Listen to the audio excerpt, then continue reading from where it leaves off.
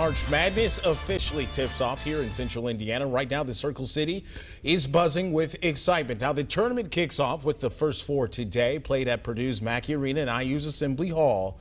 They're starting later in the week than normal because of COVID protocols and testing. All right, Pointer tells you how this compares to previous years. The first four games usually start on a Tuesday and go to a Wednesday, but this year, since all of the games are being played in Indiana, they shifted some things around, and all of the first four games are played today. It starts off with the first game at 5:10 with Texas Southern squaring off against Mount St. Mary's. Then Drake University and Wichita State play each other at 6:27. Appalachian State versus Norfolk State happens at 8:40, and the last game today is UCLA against Michigan State at 9:57. The main function of the adjusted schedule for the health and safety protocols for everyone involved. The late start gave the NCAA a bigger window to replace any teams that didn't meet testing protocols. And now any team that has a positive test and can't compete, well, they're out and their opponent automatically moves on to the next round.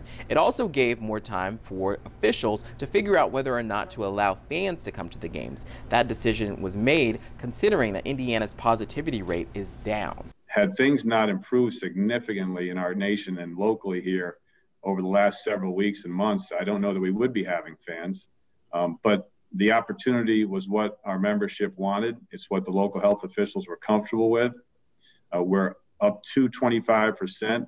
The capacity numbers, which I'll share tomorrow, are actually far less than that in some venues in order to maintain physical distancing in those competition venues. While the teams will be in a controlled environment, Victory Field is set up as a playground of sorts with different activities for the teams to get them out toward time. And there are plans for more activities and more outdoor things as the tournament progresses. The adjusted schedule also balances time away from campuses for these student athletes. There's also a library set up for them to print things out if they need it and to get help with their technology to do their schoolwork. In the newsroom, Eric Pointer, back to you in the studio. All right, Eric, thank you.